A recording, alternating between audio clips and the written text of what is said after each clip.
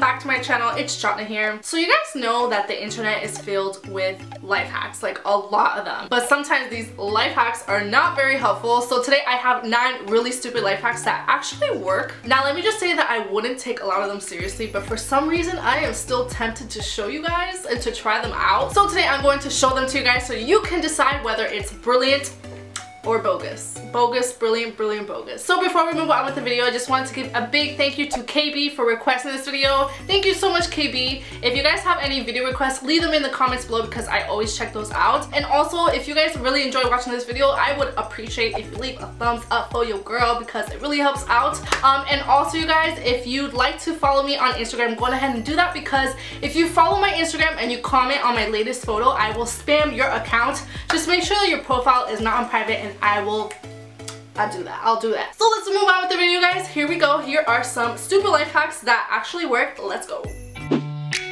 Okay, so first stupid life hack is instead of buying those expensive branded blackhead masks and nose strips, you can remove your blackheads with school glue. Yes, school glue. I honestly thought that this hack was made up, so I had to try it out. So you just spread it on your nose, wait till it dries completely, and then start peeling the glue off. I was really surprised here because it actually clinged onto my skin really well.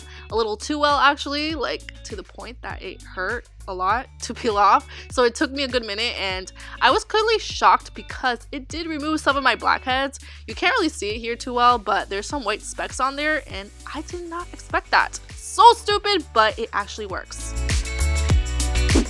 Next stupid life hack is if you don't have a setting spray, you could use hairspray to set your makeup to make it last longer. Yes, I know, hairspray on your face. I know it sounds crazy considering that hairspray is not the most ideal thing to put on your face for obvious reasons, but this hack is said to help keep your makeup in place for a long time and even make it waterproof. Now, even though it might work, and yes, I tried it out and my makeup lasted a really long time, it's like still like the worst thing to put on your face. Like my face instantly started stinging and it wasn't a good feeling at all. So yeah, just don't do it. Next dumb life hack is to magically turn a regular cup into a travel cup for kids to prevent spills and leaks using saran wrap. So you wrap some saran wrap over the top and this is supposed to block the liquid from dripping out. Poke a thin straw in the middle, and I had to put some tape on the side because the saran wrap kept coming off, which defeats the purpose of this hack. But yeah, this is supposed to not cause leaks and all that messy kid stuff. So I put it to the test. It surprisingly worked, you guys, but I'm pretty sure that after a few falls, it'll start leaking. This might be a little bougie and all, you know what I'm saying, but it works to catch those first few accidents. Next dumb life hack is a food hack, how to magically and easily cut even cake slices using dental floss because knives are just so overrated, you know? So it's said that the floss cuts cake in a perfectly straight line and makes the job a lot less messy, but mine was pretty messy because I'm not an expert at, you know, dental floss cake cutting, but it did work. My cake looked like it was murdered though, unfortunately. Just imagine you're at a kid's party and about to cut the cake in front of everyone and you're slicing it with dental floss. I don't know, I just can't take that picture out of my mind. So yeah, I probably won't be using this one anytime soon.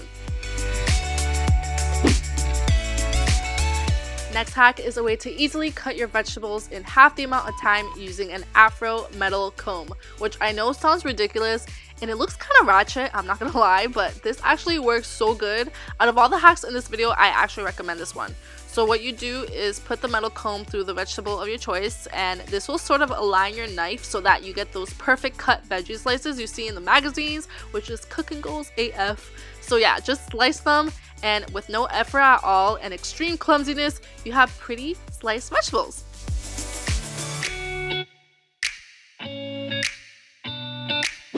So this next hack is a way to make pretty marbled paper using shaving cream, and this kind of requires almost half the bottle of shaving cream, which is not convenient at all.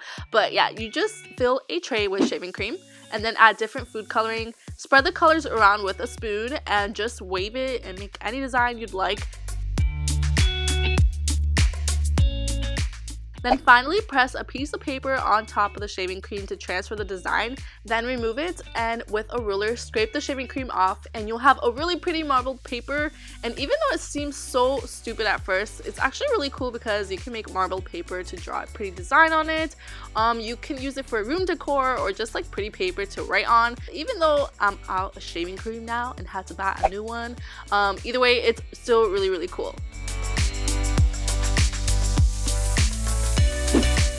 So next hack is to use homemade slime as a cleaning slime, which can be useful to help pick up those tiny crumbs and get further into those hard to reach places like a keyboard or a car vent, etc. So lay the slime onto the keyboard and it will gradually sink into those little tiny crevices and pick up the dirt. So once it's sunk down a lot, just pick it right back up and you will see tiny dirt flecks. And by the way, this will obviously work better for other keyboards since the insides of this one is not too exposed. So yeah, even though it seems kind of weird and strange to use as a cleaning product, it's really great to get into those hard to reach places.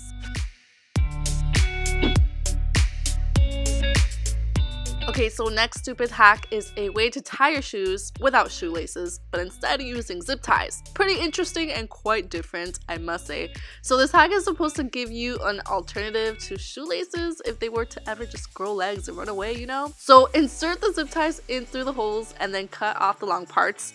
And you're ready to walk in your shoes and go to the gym and such. They didn't fit on me because you're supposed to do this while you have your shoes on, not off like I did. So yeah, it's quite dumb, but a temporary way to replace shoelaces. You probably won't ever catch me using this hack like ever, so yeah.